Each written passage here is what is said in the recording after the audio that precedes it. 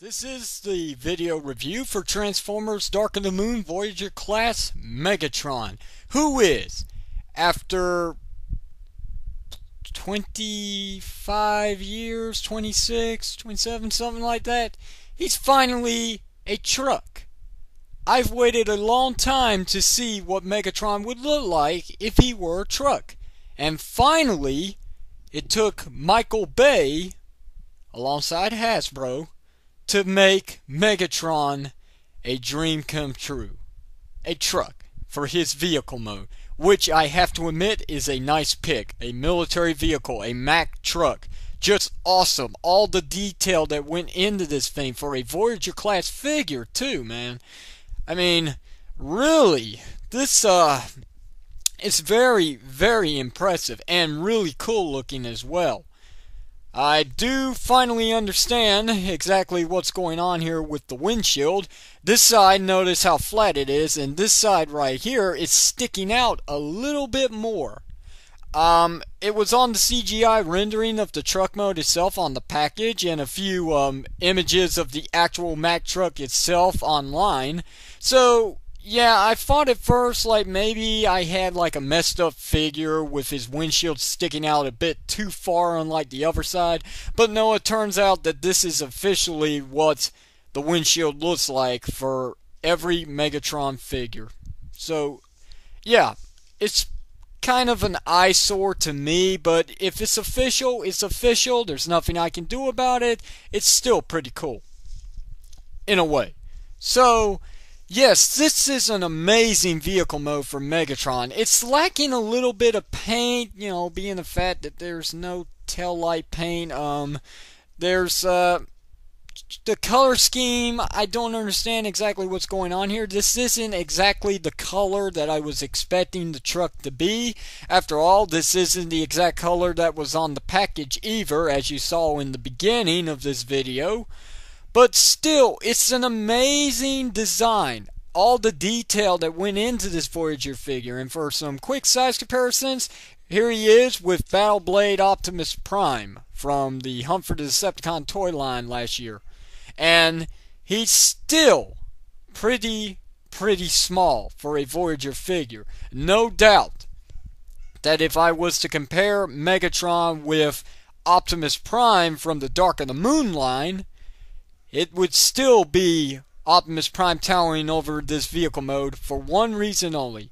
Scale-wise. That's why. Remember, the Voyagers, the Leaders, and the Deluxe figures for Dark of the Moon have been scaled down just because Hasbro decided to this year. But still, remember, if you saw my review for Optimus Prime for the Dark of the Moon Voyager class figure, I compared him with Battle Blade Optimus Prime, so there really was no difference in scale. So if I was to compare him with Megatron, he would still be about this size. Which is kind of sad, but you know what? It really doesn't matter anymore. I mean, really. Size comparisons, does it really matter? A size continuity? Doesn't matter. It does not. So, okay. This is all the vehicle mode really does, actually. It just rolls. And believe it or not, all 10 wheels actually do roll. From this side to this side. Very nice, Hasbro. Very nice. Also, unlike Optimus Prime, Megatron has the ability to turn with the trailer still going straight, which is very nice, very accurate. It looks so realistic now when the truck's turning. So that's kind of cool. Also to this side as well.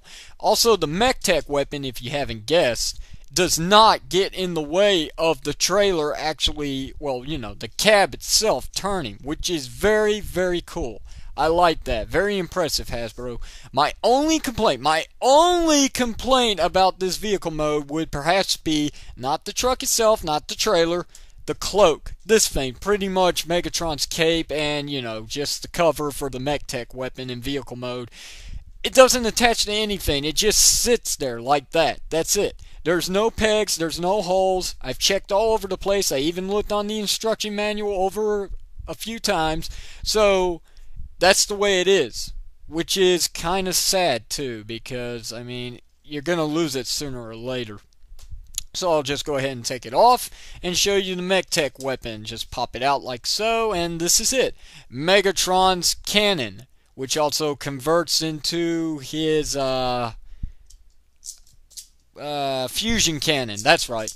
So yes, his blaster converts into his fusion cannon with a simple push of the ladder. Like so. And you know what? I know they say that it's supposed to be the fusion cannon when it's like this, but come on, I mean, they don't even attach. That's really disappointing, because now it looks like actually just a claw weapon, because it's even got teeth to it. So, yeah, I mean, you can rip off Optimus Prime's head if you want, but other than that, I mean, it's not really, it doesn't look like a fusion cannon. It just looks like a claw weapon. But when you convert it back, this looks like a fusion cannon. So, overall, this vehicle mode is pretty impressive. I really do like it. But let's see how it fares against its robot mode counterpart.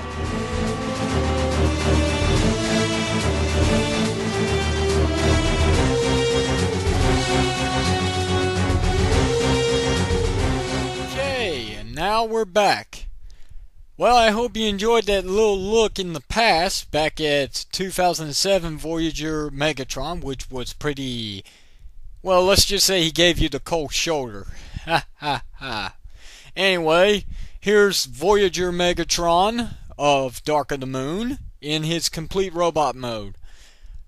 What can I say? If this is exactly what he looks like in the movie, I think I'm going to be very thrilled. He looks pretty interesting. Light piping! I didn't really have to show that up close, because if you actually think about it, and if you're looking at this, the light piping's actually giving off pretty good with that light that's above Megatron. So yeah, he's got some pretty good light piping for a Voyager figure, unlike Optimus Prime here, for another size comparisons anyway. He's got those purple eyes, so really the light piping's not coming out that well. Light piping! Starscream, on the other hand, no. He doesn't have any light piping, but there's the size comparisons between him and Starscream. So there's all the size comparisons. He does suffer at a few places. First of all, let's go ahead and get this out of the way so I don't have to do this later on. Alright, here's his little Boba Fett wannabe cape thing. It really doesn't peg in that well, or, you know, it doesn't really tab in that well, so that's as best as I can do, but it really does block his face. Literally. It blocks the entire face. Yeah, it's not really necessary. But this, now this is his MechTech weapon, his cannon, his fusion cannon. Simply put, you know, just like so. Okay, there's a... Oh yeah, I forgot to bring out the handle. Can't do it without the handle. So there's the hole right there. You can peg it on either side of his arm, but everybody knows that Megatron's fusion cannon is always on his right arm. Light piping! There is a bit of a disappointment with this. Megatron, when you've got him in robot mode, his storage, he doesn't really have one for his fusion cannon, besides his arms. You cannot actually put the MechTech weapon back, so that's kind of a shame.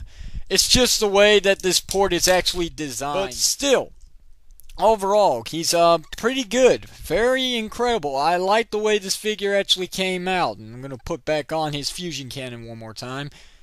It's very, very nice. But like I said, this figure does suffer. And I'll go ahead and show you. Besides his little cape, it's also his articulation. So let's get through it, shall we?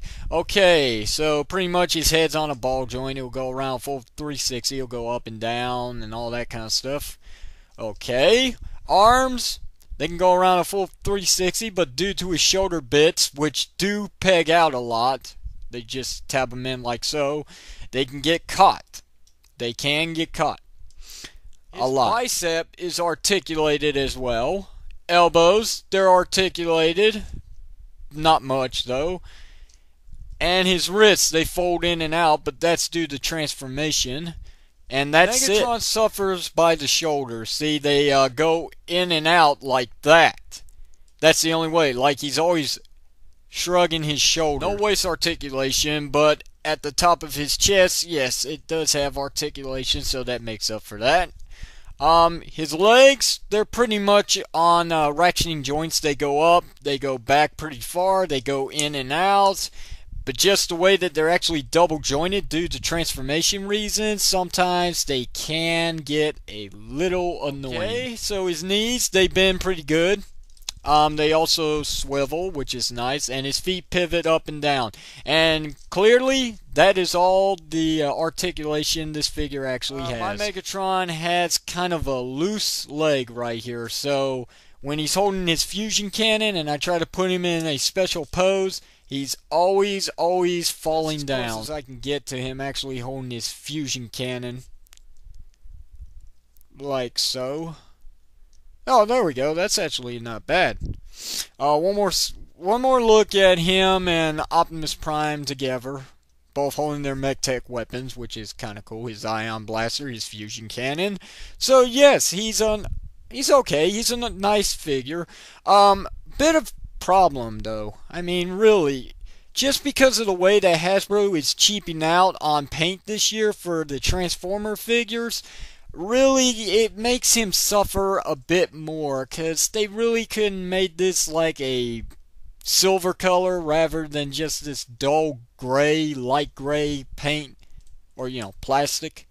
That's kind of a shame. He's got some silver on his legs, kind of like Revenge of the Fallen RC. Just not crappy. Do I recommend this figure? Actually, I'm going to give him a 3 out of 5. That's the best as I can do. 3 out of 5. This figure does suffer a bit through articulation and paint, and sometimes actually quality if you're not careful with what figures you actually select. But overall, he's actually kind of cool. He's kind of fun, and if you can get him in some good poses, he's not that bad, really. And for playability, transformation is pretty easy, so there should be no problems for those of the hardcore stop-motion creators. So, there you go, guys. You wanted my opinion? There's my opinion. Now, should you go and buy him?